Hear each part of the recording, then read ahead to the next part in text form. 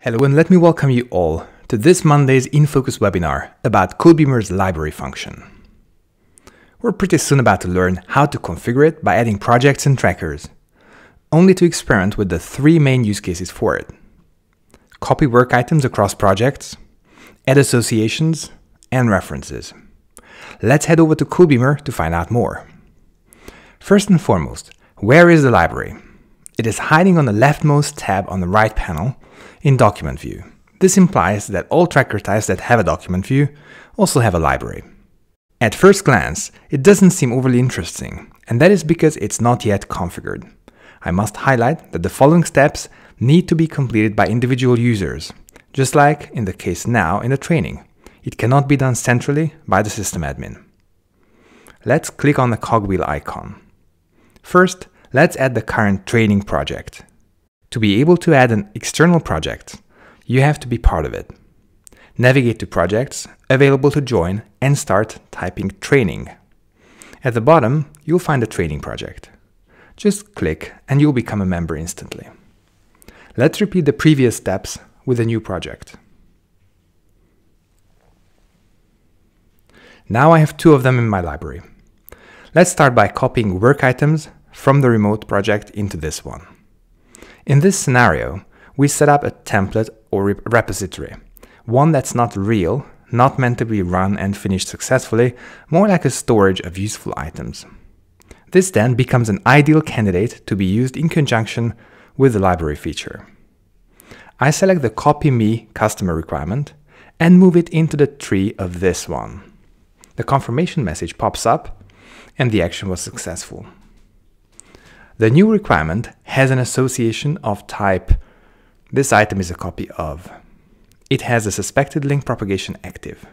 If something changes in the template project, a red flag will notify people in the other projects where the work item is in use. Let's change the description.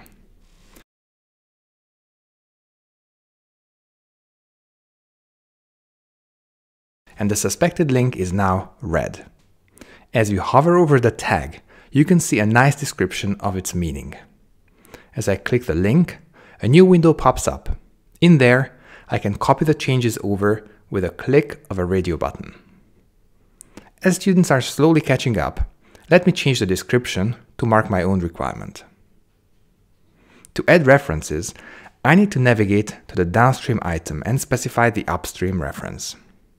The plus button will not link an existing system requirement to my custom requirement, it adds a new one. Let's navigate to System Requirements, clear the references, and add optional dual clutch. This is a perfect solution without a library, but it requires you to navigate away from your main tracker in focus. Let's remove it and add it back in another way. Let's do it with the library this time. Navigate to the training project, System Requirements, and select the same one again.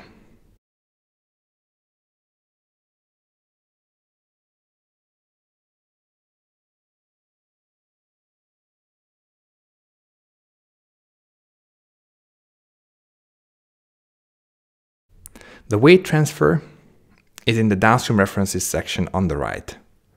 You did not have to worry about the connecting field. The system picked it up automatically. Let's see a situation when the reference is not possible because it hasn't yet been set up in the tracker configuration. Test cases are not related to custom requirements, only system ones. I'm gonna drop it on the appropriate section in the middle. A red message comes up and indicates the missing link. When reference fails, you can substitute it with association straight from the same screen. Library allows you to create the two most commonly used associations: depends on and related to. Let's review the successful addition in the properties. This is a great replacement of the normal way, which is add association, type related to, use history, and pick a task created for the purpose, associate me. Here it is as a second association on our original work item. As said before, the library is available on trackers that have document view, besides requirements, test cases, and tasks as well. Okay, this is it for our short webinar session on codeBeamer libraries. If you liked it, be sure to hit the like button and subscribe to the Intland YouTube channel for more. See you next week.